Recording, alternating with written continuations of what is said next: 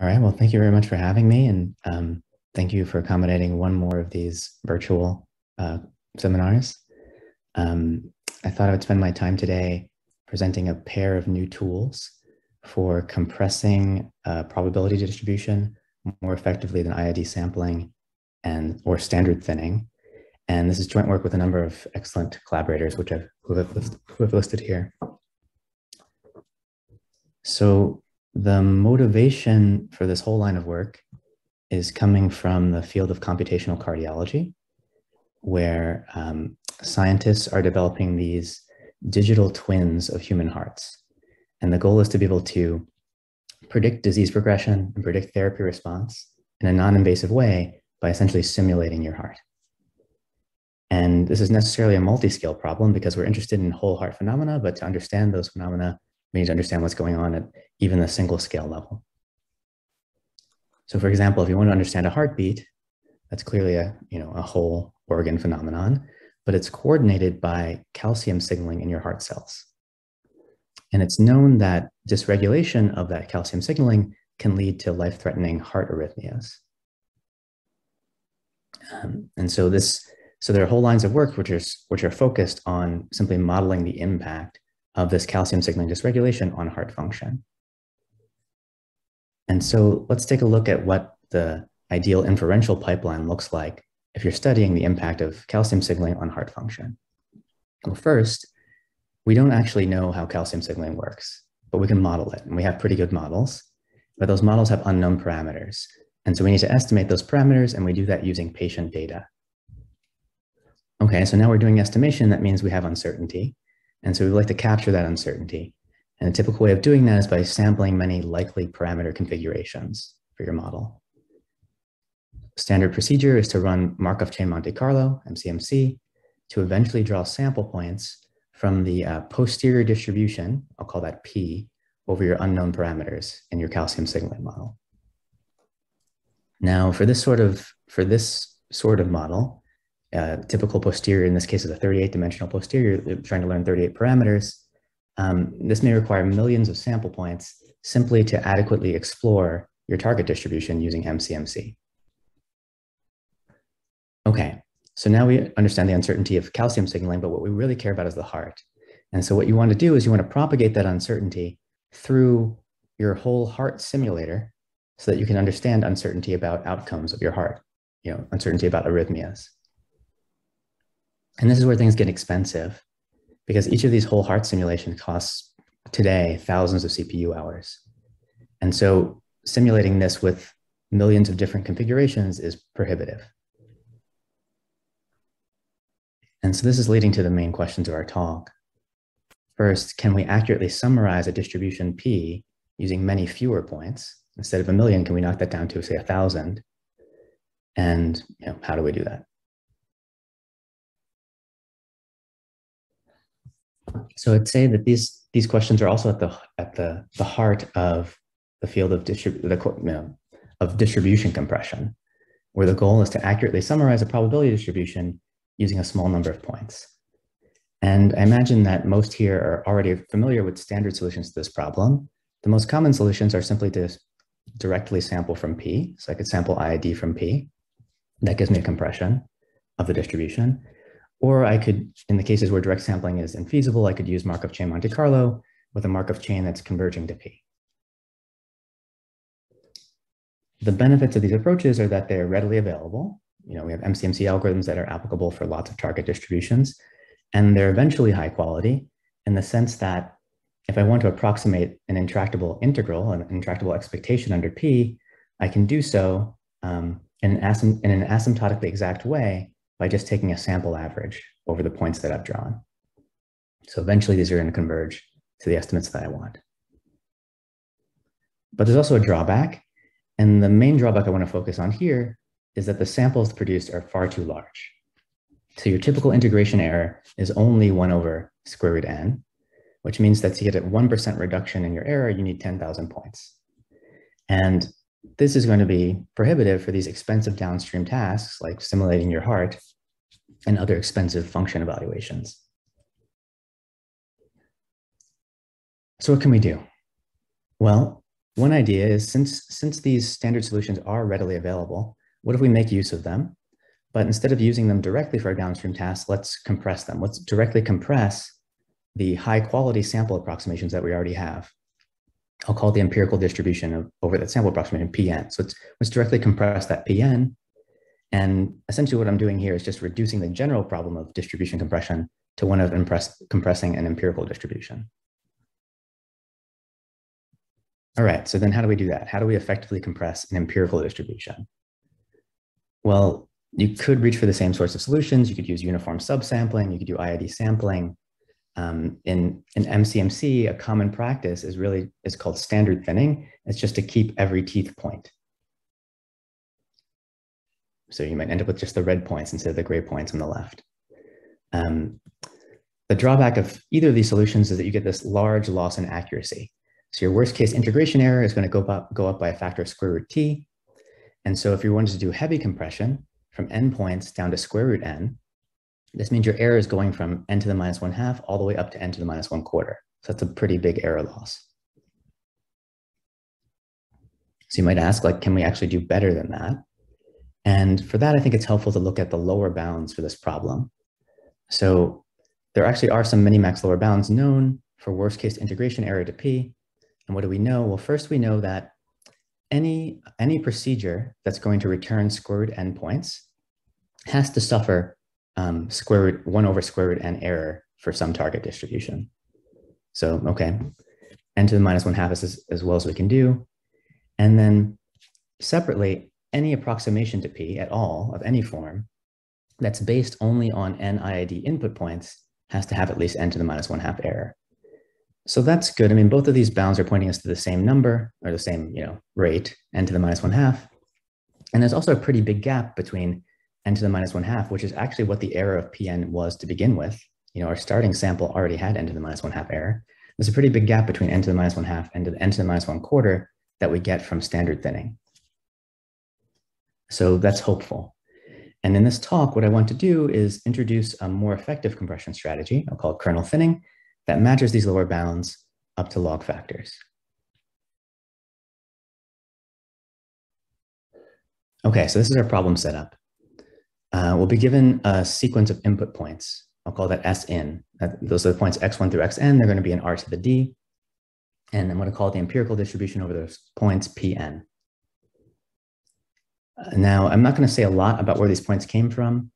They could be coming from IID sampling. They could be from MCMC. But really, they actually could be pre-generated by any algorithm. You could use quadrature. You could use kernel thinning. You could use your favorite input algorithm. I just want them to represent a good approximation to P, to the target distribution P. Okay, and now we also have a target output size S. So you should think of S as basically square root n if we're trying to do very heavy compression. And my goal is to return a core set, S out, which is a subset of the input points that has S elements in it. And I have some goals for this core set. And so I'll call the empirical distribution over that core set Q. And my goal is that this core set will have better than IID integration error between Pn and Q. So I want a better than IID approximation to Pn. And this translates into a little o of S to the minus 1/2, because S to the minus 1/2 is what IID sampling would give us. Okay. So first we need a measure of quality. To even quantify this, we need a measure of quality. Given this goal of having small integration error between Pn and Q, I think it's natural to consider as a quality measure a maximum mean discrepancy, or MMD for short, because this measures the maximum discrepancy between input and core set expectations over some class of real value test functions. Specifically, we'll be focusing on unit balls of reproducing kernel Hilbert spaces. So these MMDs are going to be parameterized by reproducing kernel K. That's just it's a function of two arguments that's symmetric in those two arguments, and also positive semi-definite, meaning that if I take n points and I form the matrix of pairwise evaluations, then that matrix is always a positive semi-definite matrix. So here are a couple of pretty common examples. So probably the most common is what you might call a Gaussian kernel. It looks like a Gaussian density applied to the difference between x and y, the two arguments. And here's a second called the inverse multi-quadric, which will rear its head again later in the talk. And, if you pick your kernel in the right way, and, a lot of common kernels satisfy this property, then this MMD actually metrizes convergence and distribution, which means that control over the MMD is actually going to give you control over integration error for any bounded continuous function. And this is true for lots of popular kernels like the Gaussian, Matern, B-spline, inverse multi-quadric, etc. Okay, and so to present the algorithm, I need one additional element, and it's what I like to call a square root kernel. And a square root kernel is just another kernel that when you integrate it against itself, gives you back your original kernel. And it turns out you can identify these for lots of standard kernels. So for instance, if your kernel is a Gaussian, if K is a Gaussian, the square root kernel is also Gaussian. It's just a Gaussian with a slightly diminished bandwidth. If your kernel is a Matern, then your square root kernel is also a Matern with a different parameter. And if it's a B-spline, it's another B-spline. So you can actually derive these for lots of standard kernels pretty easily. But for what I'm about to tell you, you don't actually need access to an exact square root kernel. You just need it to be the case that when you integrate the kernel against itself, it generates a reproducing kernel Hilbert space that contains your original kernel. And so we have some examples of convenient choices for other kernels in our paper. Okay, so now we have enough information to share this algorithm with you. So here's an algorithm for compression. It's called kernel thinning. It has two stages. The first stage I like to think of as a good initialization stage. We call it KT split.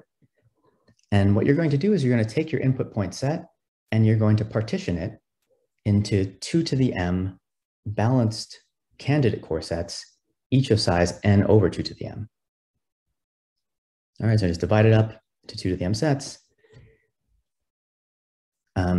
So when m is equal to 1/2 log n, then you're going to get square root n core sets of size square root n. So this, the size n over 2 to the m is the s that we've been carrying around.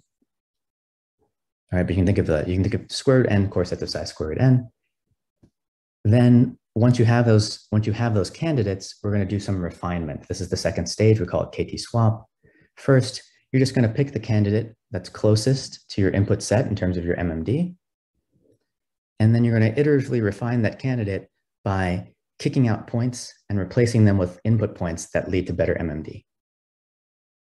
And you're going to do that. You're going to do one pass through your core set to refine it. And that's it. That's the algorithm. I'll go into a little bit more detail, but first I'll just say I'll give you a few facts about it. First, the total running time of the algorithm is dominated by n squared kernel evaluations. So it becomes an n squared time algorithm. And the space is the minimum, the space that you need is a minimum of nd and n squared, depending on whether you just want to store your data set or whether you want to store the entire kernel matrix, the matrix of pairwise evaluations. Okay, now I've told you everything you really need to know about step 2 already, but I want to dig into a bit more about step 1, KT split. So here's a cartoon. The way we do the partitioning, so I said I'm taking our input set Sn, I'm dividing it into 2 to the m candidate core sets. I do that via iterative halving. So first I split it into 2 halves, split those 2 halves into 2 quarters, and so on until I get down to my target size. Now, if we consider each of these candidate output sets, we'll call them SM1 up through SM to the m, we can unpack what's going on to construct it. Oh, and just before I say that, I also want to highlight that the algorithm actually also runs online. So after you've processed I input points, you have output core sets of size I over 2 to the m. So you could do this in a streaming fashion and stop when you want instead of fixing n ahead of time. Okay, so each of these output core sets I was saying is the result of what you might call repeated kernel halving.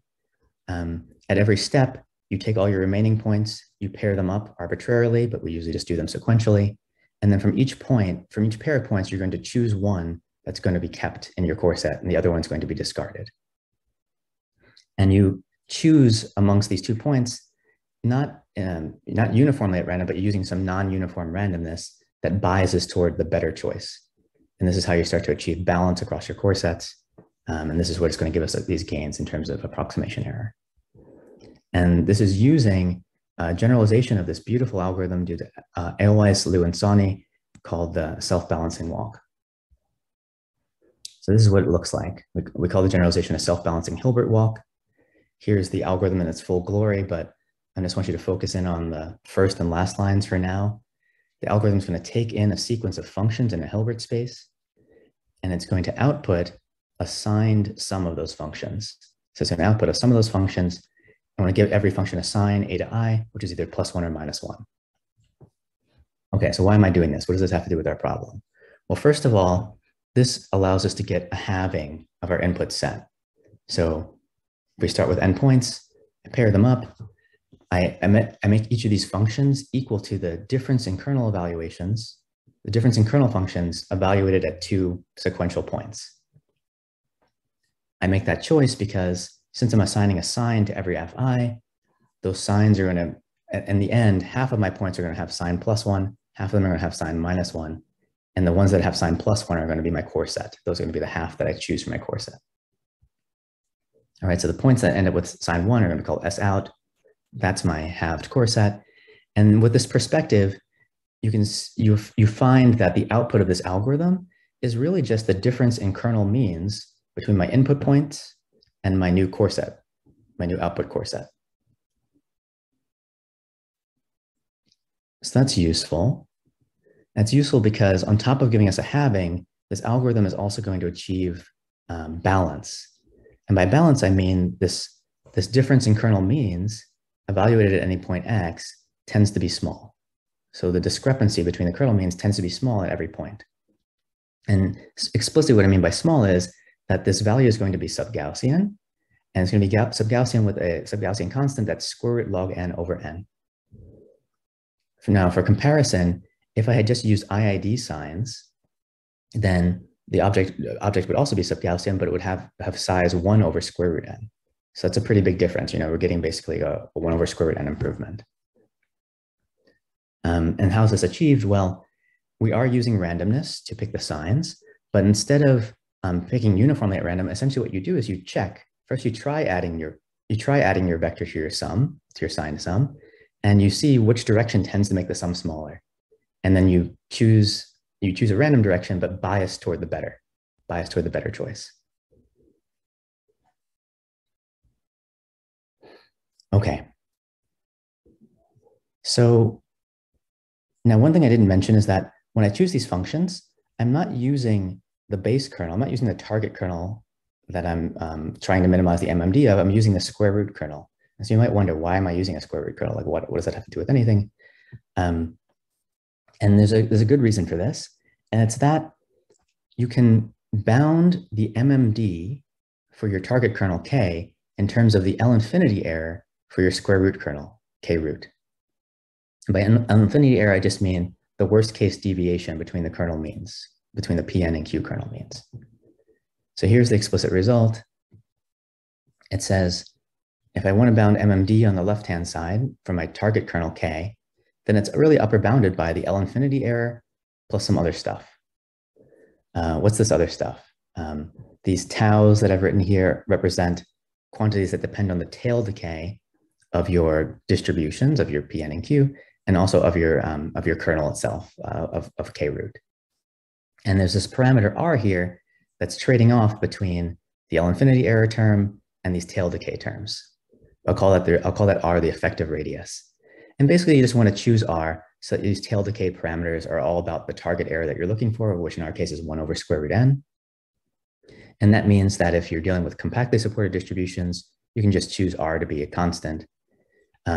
If you're dealing with distributions that have sub-exponential decay, you typically want R to be about log n.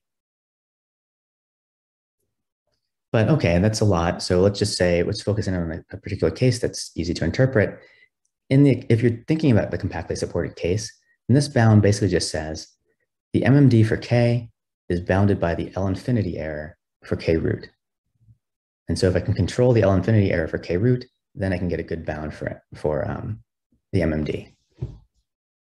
And that's why we've introduced this square root kernel. Okay, so how do we do that? How do we bound that L infinity error? Well, we already saw from that self-balancing Hilbert walk algorithm that the discrepancy is already controlled. You know, at every point x, the discrepancy is small, and we just want the worst case discrepancy over all x. And so we're going to achieve this basically just using union bounds, chaining, standard things. And so here's a theorem. It says, if you just run one round of kernel halving, you'll get out a core set Q that has half the size. It's 2 thinned. And the L infinity error of that is basically 2 over n times this quantity, times this inflation factor, which I'll call m. And you should think of m as square root log n if you're dealing with compactly supported distributions, or at most log n in general. Okay, so this is, so true thing, you get 2 over n error times square root log n. That's great. Now, of course, we're not just interested in halving. We'd like to get down to smaller amounts of, smaller core sets. And so to do that, we're just going to recursively repeat the same operation. We have, and then we have again, and we have again. So if you do repeated kernel halving, you'll get a 2 to the m thin core set, and you get basically the same sort of error. This is saying this quantity 2 to the m over n is the same as saying 1 over the output size. So your error is 1 over the output size times the same inflation factor, which is either square root log n or log n.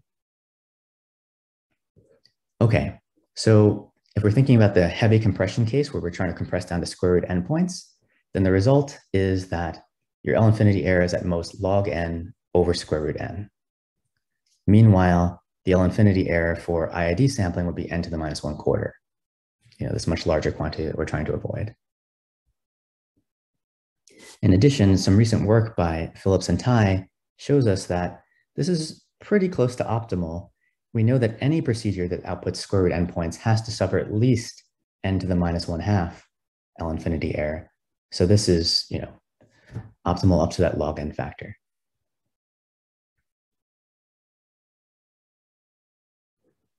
All right, so what's the implication for MMD? Well, we have the L infinity bound and we just need to plug it into that old theorem that I showed you. So for instance, if you're in the compactly supported case, the conclusion you get from MMD is that the MMD for your target kernel K is also bounded by square root log n over n. More generally, if you have sub-Gaussian tails or sub-exponential tails, you're going to get hit with some additional log n to the d over 4 powers, depending on the actual tail decay. And those guarantees start to look a lot like the classical quasi-Monte Carlo guarantees, which tell us, quasi-Monte Carlo was also developed to do better than IID quadrature. And those bounds say you get log n to the d over square root n error. And this is similar to the sorts of bounds we're getting here. The main difference I want to highlight is that quasi-Monte Carlo is focused on the uniform distribution on the unit cube. And here we're trying to develop a strategy that will work for more general target distributions on R to the d.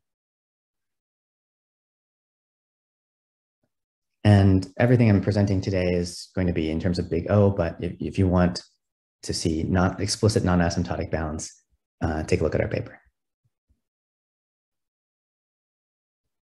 Okay, so it's worth mentioning some related work in this space, in particular for the uniform distribution P on the unit cube. I mentioned that quasi-Monte Carlo gives you log n to the d over square root n MMD, so this is better than IID. It actually establishes this for something called the L2 discrepancy, but that turns out that's just a special type of MMD for the particular kernel. There's also a recent strategy called the online HAR strategy, which gives similar guarantees in a different manner. But both of these I would say satisfy our goals, but they're exploiting the specific symmetries of the uniform distribution, and we want something a bit more generic. For more general P, there are a number of strategies you could use to get MMD core sets. We already mentioned you could just do IID sampling. You could use Markov chain Monte Carlo. It turns out if your Markov chain is sufficiently ergodic, then you'll get n to the minus 1/4 MMD, which is just the IID rate, but that's the rate that we're trying to improve upon.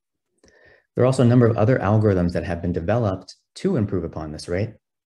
One is called kernel herding. There's Stein points MCMC. Another's called greedy sign selection. But none of these are known to have better than n to the minus 1/4 MMD rates for the sorts of infinite dimensional kernels that we're interested in here. Now, there have been improvements for finite dimensional kernels, like linear kernels on R to the d. One great example is the discrepancy construction of Harvey and Samadi. That leads to a rather large improvement in MMD quality, but doesn't extend to infinite dimensional kernels. like the Gaussian and Matern, the sorts of kernels that I mentioned earlier. And then there are also a number of other procedures that work very well in practice, but with basically unknown core set quality. So one good example is super sampling with a reservoir, where the core set quality hasn't been analyzed. Another great one is the support points from Mack and Joseph. In that paper, they actually establish, so they're working with a particular MMD called the energy distance. They established that the best core set of size square root n has better than IID rate for MMD, but don't provide a construction for that best core set. Instead, they provide a practical procedure that seems to work very well in practice, but don't actually analyze that procedure or show it to be optimal. Now, I mentioned a little bit about guarantees for L-infinity error. So I just want to mention some related work on L-infinity core sets as well.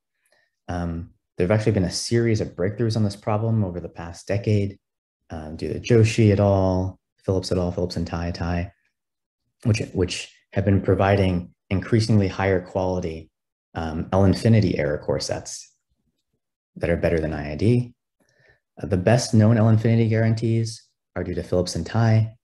They basically get square root log n over square root n error. But the algorithms run in, using standard matrix multiplication.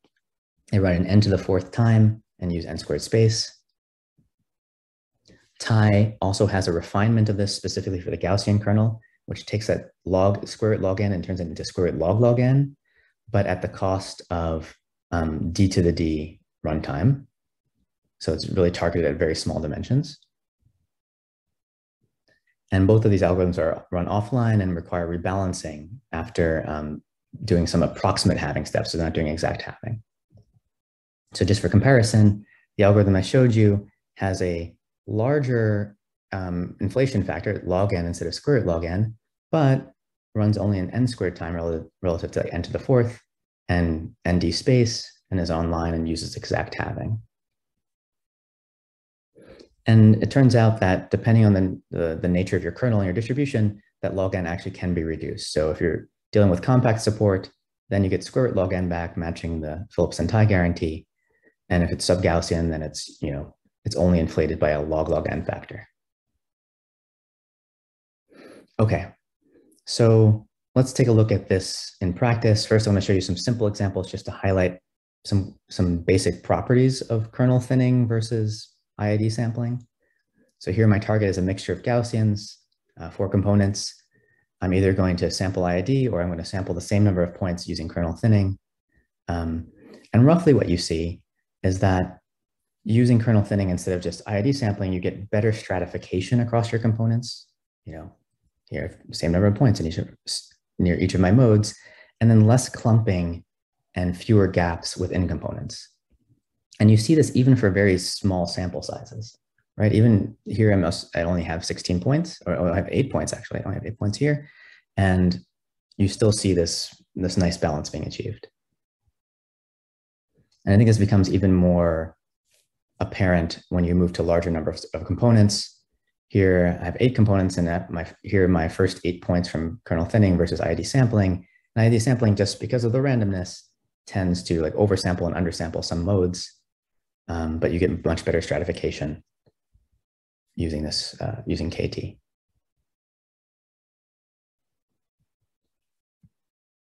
And the same phenomenon is reflected if you actually measure the MMD error. So here I'm actually computing, since I'm using a mixture of Gaussians target and a Gaussian kernel, I can actually exactly compute the MMD between my point sets and the target distribution.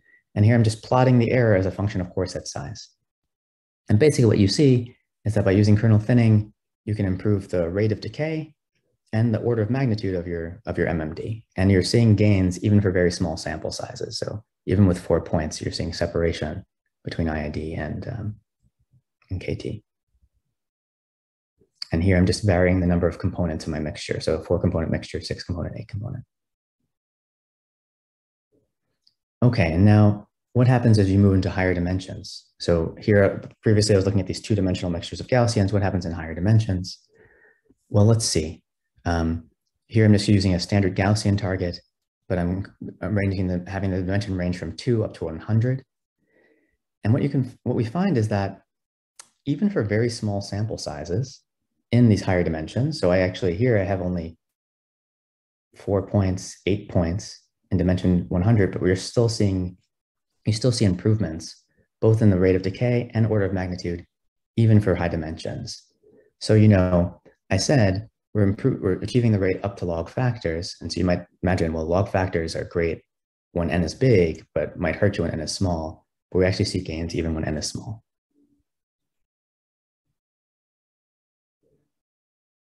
Okay, so now let's look at MCMC. We're going to look at a few different posterior inference problems. Each one involves the parameters from a system of ordinary differential equations. And the target P is going to be the posterior of those parameters given some observed data. I'm going to look at 3 different models. There's the Goodwin model of enzymatic control. It's a 4-dimensional posterior. There's the Lotka-Volterra model of predator-prey evolution, another 4-dimensional posterior. And then there's this Hinch model of the cardiac calcium signaling that I mentioned to you earlier, which is this 38-dimensional posterior. And remember now, a downstream goal here is to propagate our model uncertainty through a whole heart simulation. And so really every sample point that we're discarding is valuable because it represents thousands of CPU hours that are saved and not having to simulate that for that parameter configuration. All right, and we're also going to explore a few different Markov chains, 4 different ones: Gaussian random walk, an adaptive random walk, a metropolis adjusted Langevin algorithm, and a preconditioned Mala algorithm. And just to give you some context, for the Hinch model, it took about 2 weeks of CPU time just to generate the Markov chain, the MCMC algorithm. So we generated a chain of length 4 million.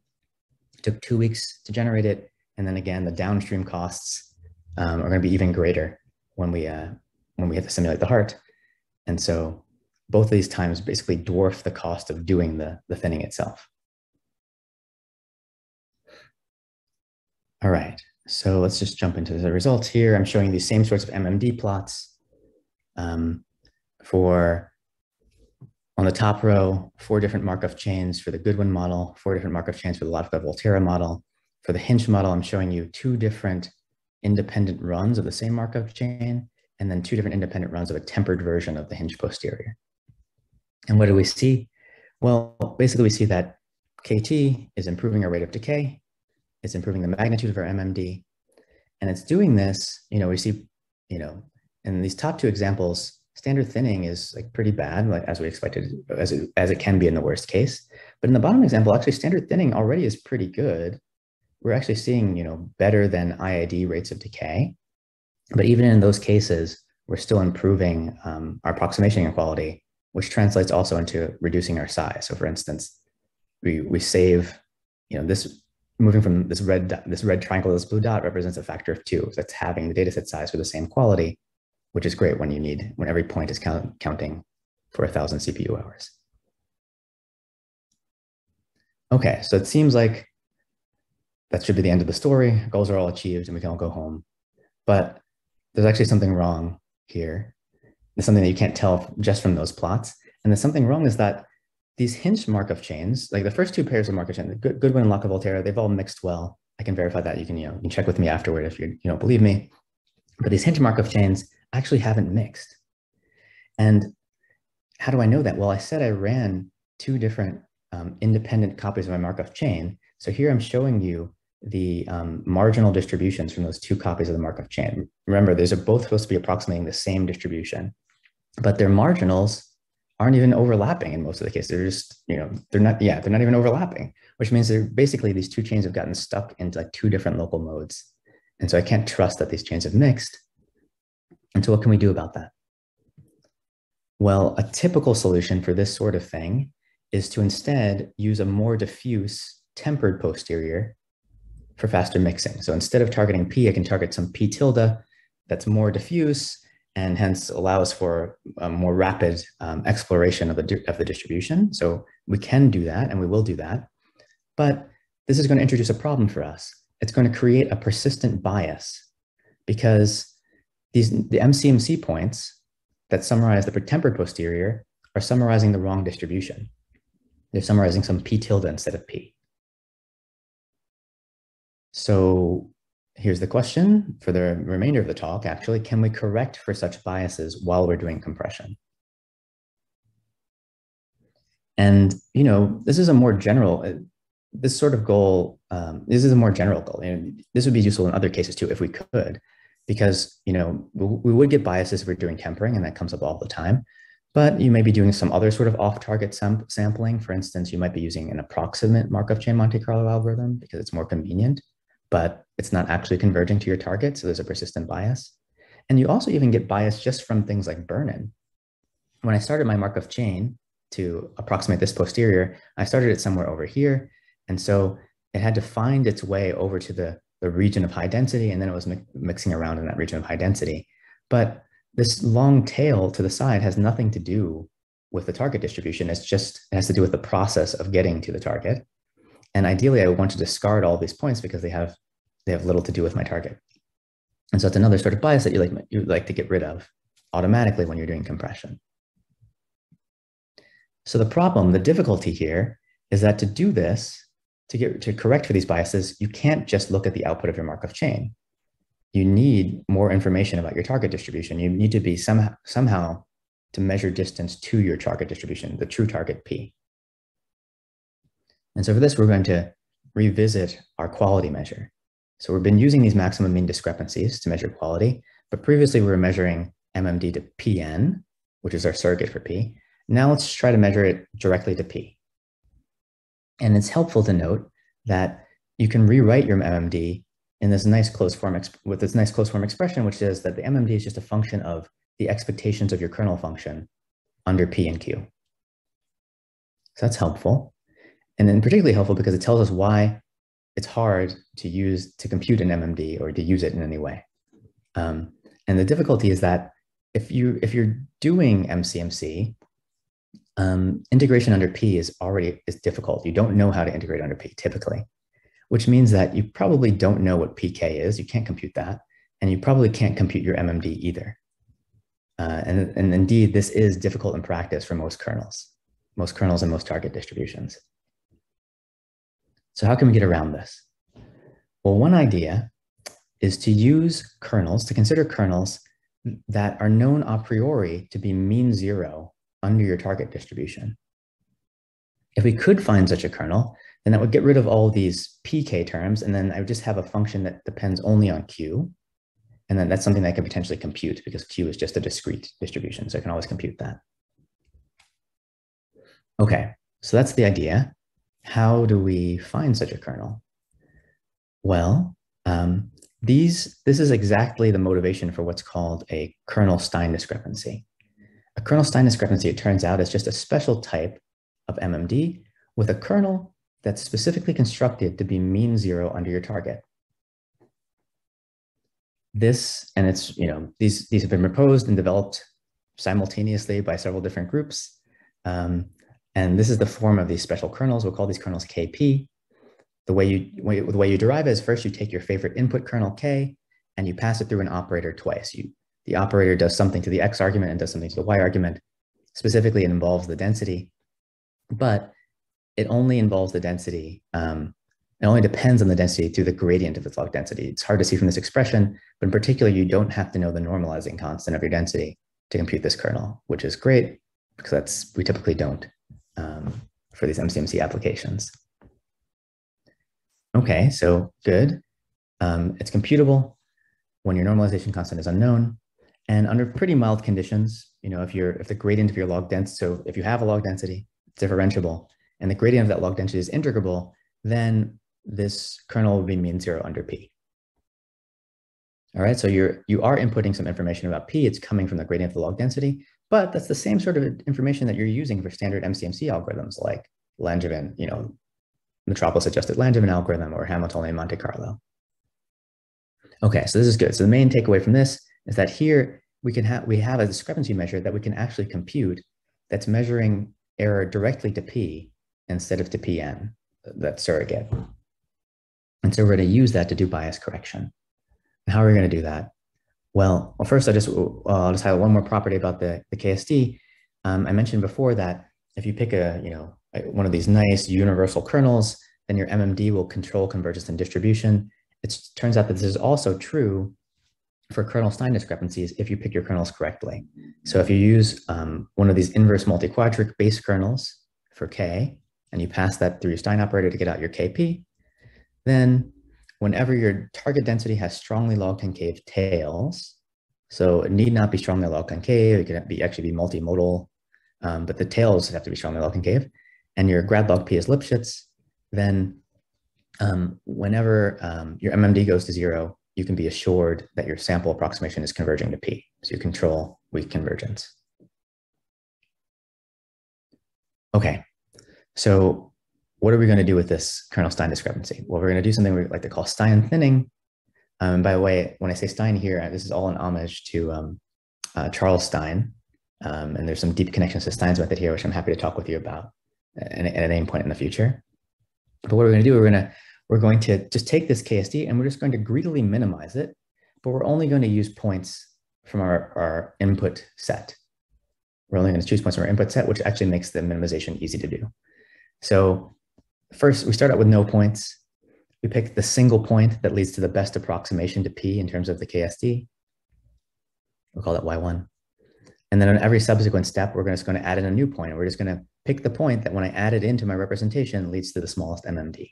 So it's really just a greedy optimization of the special sort of MMD. And in particular, after I've picked S points, I may have picked the same point more than once. That can happen.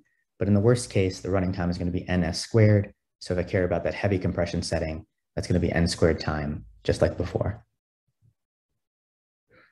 Okay, and what can we say about the quality of this resulting point set? Well, here's a result. And I think this is really interesting because first, the rate I'm going to show you on the right is no better than the IID rate, but now we're comparing to a much stronger benchmark. And this result says that Stein thinning is nearly as good as the best simplex reweighting of your input points. All right, so before we were just saying we just want to be as good as the input points, but this says you're nearly as good as the best reweighting of your input points. So in particular, that means you're as good as the Markov chain with all of your burn-in removed. You know, because you could always just give weight 0 to the burn-in points and give weight, equal weight to the other points, and that's like one simplex reweighting of your points. And it also means that you can perform nearly as well as an off-target sample after you've done some sort of optimal importance sampling reweighting. So this is perfect for a tempering setting or for other settings like approximate MCMC, where you're just your chain is targeting the wrong distribution, but you'd like it to target P instead. In fact, we have a result of that form which says that even if you just took even if you were just drawing points IID from the wrong distribution, if you drew them IID from P tilde, then under some mild conditions, which are standard importance sampling type conditions, then if you do Stein thinning, your Stein thinning result is going to converge to P. So if you do Stein thinning on points that are sampled from the wrong distribution, your result is still going to converge to P. And the same thing is true if you apply this to sufficiently ergodic Markov chains targeting the wrong distribution. Okay, so let's see this in action. Let's try to use this first to correct for burn-in. So here's this Goodwin model that I mentioned earlier of enzymatic control. I'm showing you this trajectory. It's a 4-dimensional model, but this is a 2-dimensional projection of the Markov chain that we sampled, the gray points, or points sampled. And even though there's this whole long loopy tail here, all of the action of this example is happening in this little box. This is where the posterior is. This is where the posterior concentrates its mass, but we started the chain over here. And so in this case, about half of the points should be discarded due to burn-in. They have nothing to do with the distribution. And so the normal thing to do would be to run some sort of burn-in diagnostic to figure out where the burn-in level is, and then throw away all those points. Typically that involves running multiple chains to do that, to just conduct the burn-in diagnostic. And that's what I did on the left-hand side. So burn-in diagnostic, throw away the burn-in, and then use standard thinning to subsample the remaining points. On the right, instead, I just ran Stein thinning on the whole chain. And what you see is that it's also picking points in the right region. It just gets rid of all the burden because, because it knows something about P, it's comparing the points to P directly in terms of that kernel Stein discrepancy. All right, and so now if you actually look at the quality of these point sets, what you can see is, so I've shown you in these plots, I'm showing you a few different quality measures on the top. I'm showing you kernel Stein discrepancy. So we'll start there. The colored curves represent different variants of Stein thinning with different kernels, basically. The gray curves represent standard thinning, and the black curve is another procedure called support points that also produces compressed representations. And what do we see here?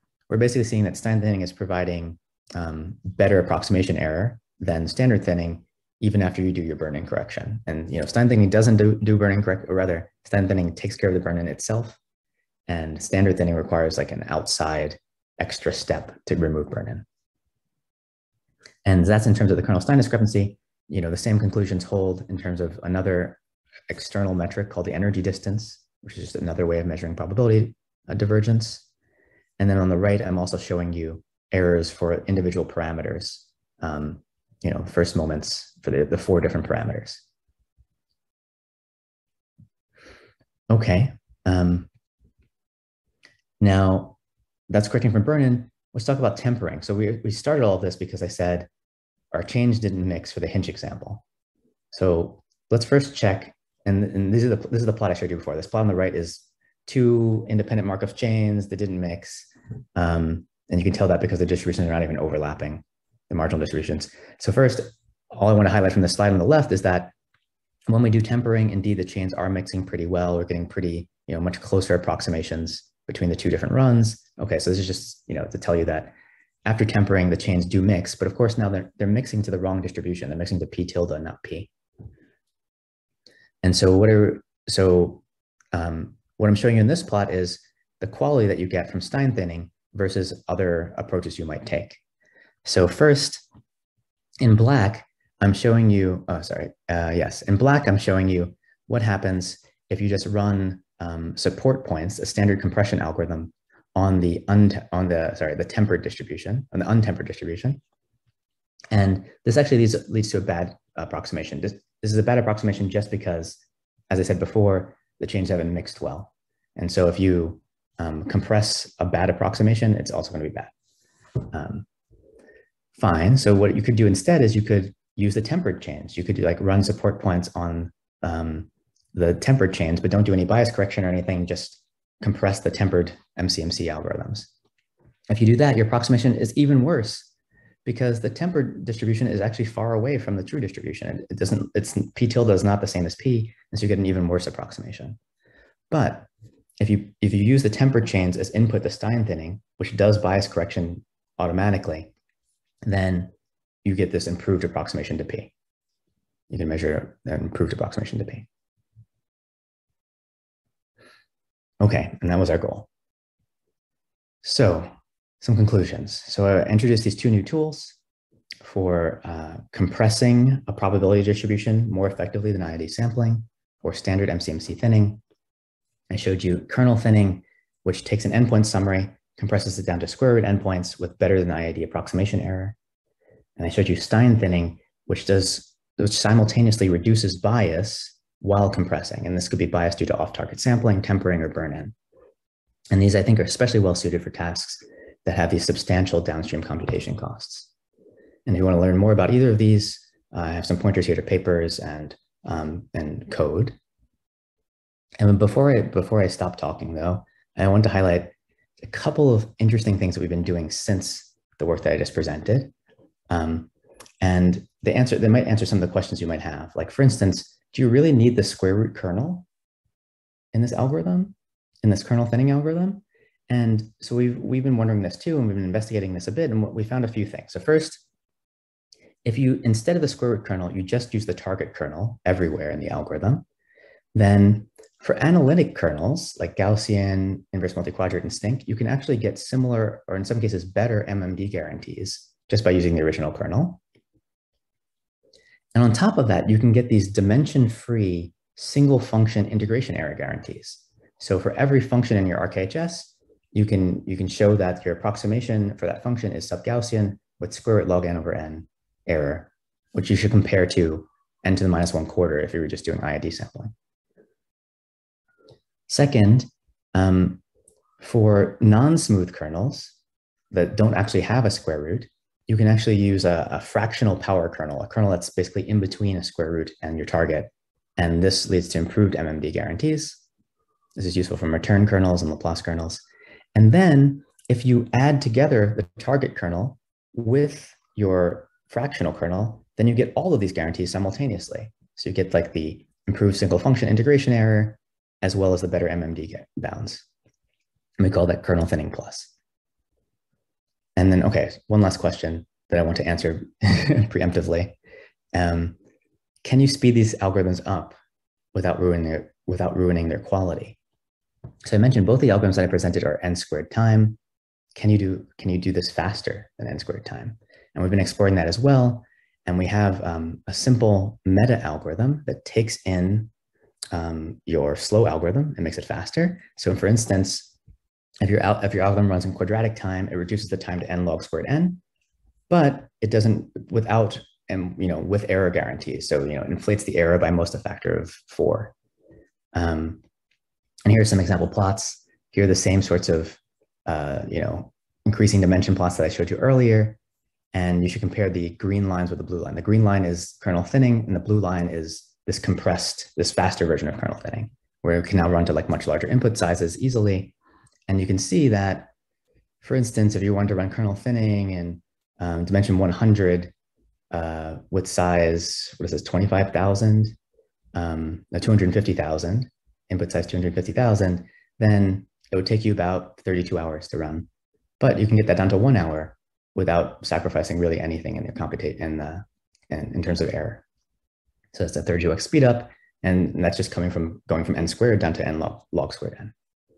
And you can run the same procedure on your favorite thinning algorithms. It doesn't have to be kernel thinning. Like you could plug in another standard procedure like kernel herding, which is what I did here, and you get the same sorts of plots. In some cases, we're getting 60x speed ups. And strangely enough, in smaller dimensions, you can actually improve upon the error of the original algorithm via this meta procedure. Okay, so I'll just leave you there with, I'll ask your questions, and thank you for all your time.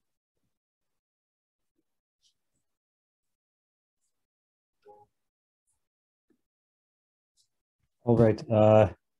Thank you, Lester. I am leading the question session. So, I see David has a hand raised, so let me call on him first. So thank you. This was great. I actually have 2 questions, and you can pick which one you want to answer, and I'm happy to move on if there's other people. So the first one is, most of the kernels that you described have hyperparameters associated with them, in particular length scales. How do you choose that? And the second one is, you were almost exclusively thinking about methods in which you were doing core set-based thinning, so there was no weighting on anything except for this mention that you get close to the optimal weighted version over all of your nodes. But I wonder in particular with the first part, just the kernel thinning before the Stein piece, whether there's any advantage to be gained by considering weighted versions as well. Sure. Okay, both great questions. Maybe I'll start with the second one because now it's fresh in my memory. The weighting. So yeah, so we wanted an algorithm that would work even if you couldn't support, if for downstream applications that didn't support weighting. But if you can support weighting, then you can just add weights on top. In fact, it's really easy to find the optimal weights for MMD.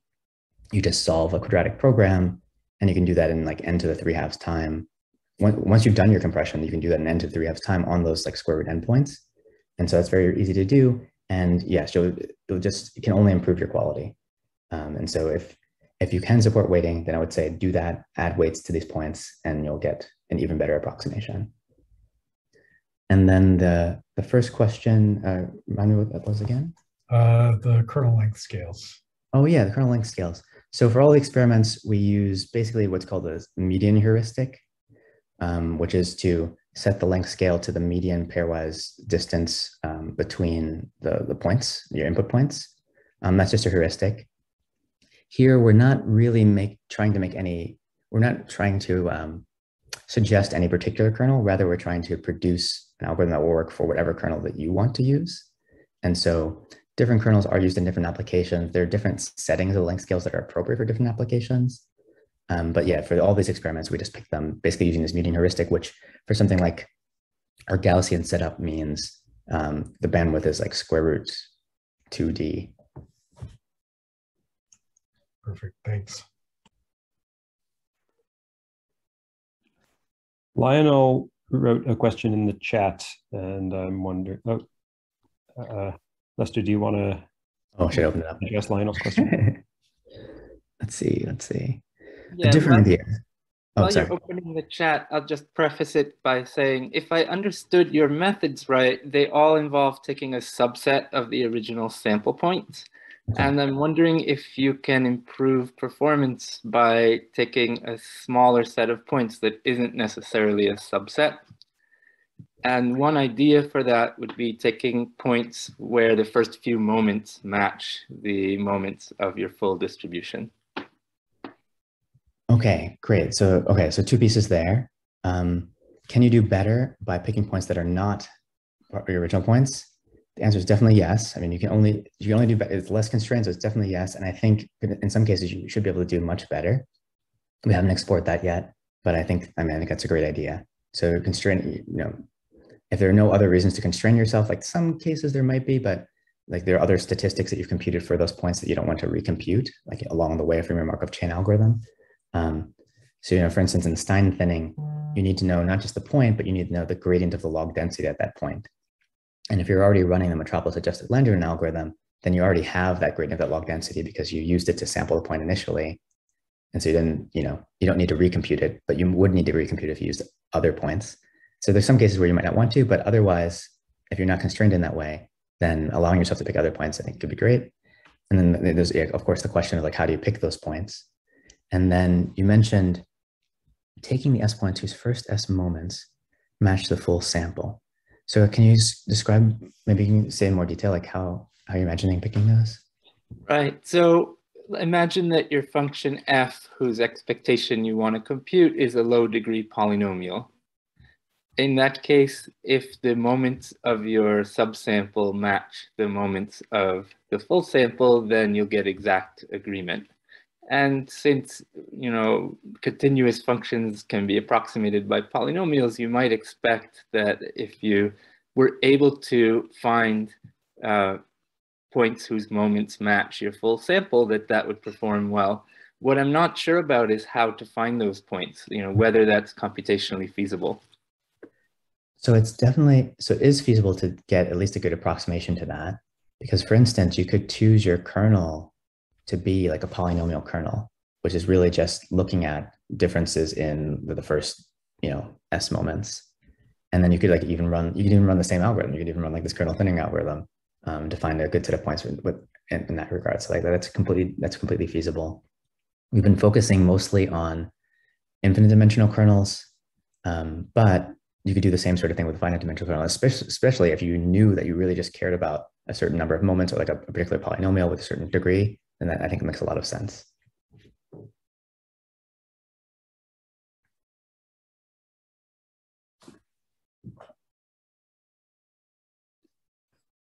I was curious if you had any hypothetical explanation for the mysterious improvement in MMD in low dimensions when you do the compression scheme on the slide. Well, it might be, so herding is basically a greedy algorithm. It's a deterministic greedy algorithm. And what we're doing, what this compress plus plus that I never described to you is doing, is it's it's using it to halve. It's using herding to halve. So you pass in an input point set of size n, and you get to n/2, and you do it for different sizes. And then every time you get that half back, you symmetrize it randomly. So you either pick the half, you either pick that half or you pick the other half with equal probability. And then you basically sum together all these different halves in the right way, and then you get out the core set of your target size. So you might actually be gaining from that extra independence, that extra randomization that you're doing at every step. That might be the reason, but I haven't tested that hypothesis. I see. Thanks.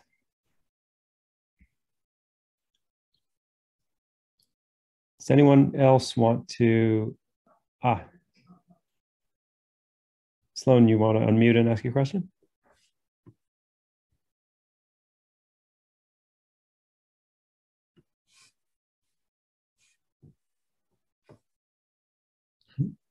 Maybe I'll read out Sloan's question. This kernel Stein method is very interesting. Do you know of any similar results for other statistical distances or divergences beyond MMDs?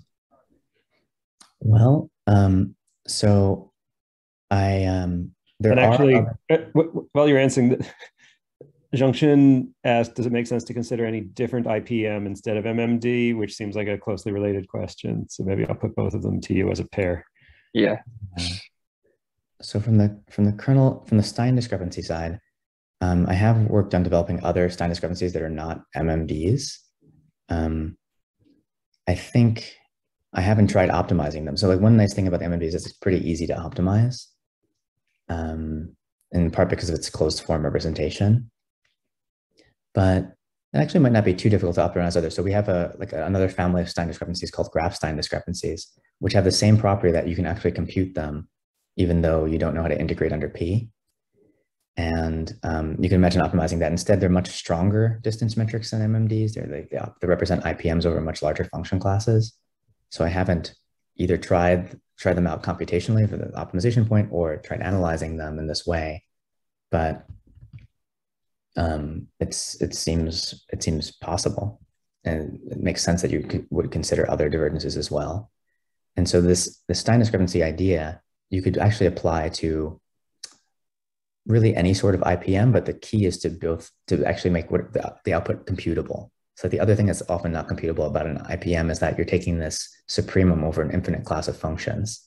And so there's some infinite classes of functions that we know how to compute the supremum of. MMDs, we know how to do it for these graph Stein discrepancies. And so you'd have to find another class for which you could like easily compute that supremum in order just to make the metric computable or optimizable. And now in terms of just considering different IPMs, I think certainly, so that's very related.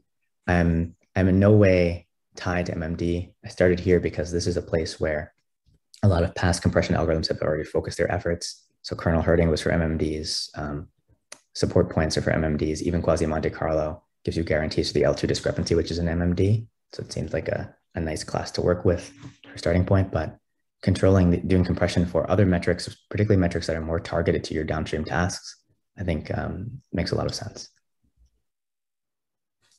Thank you.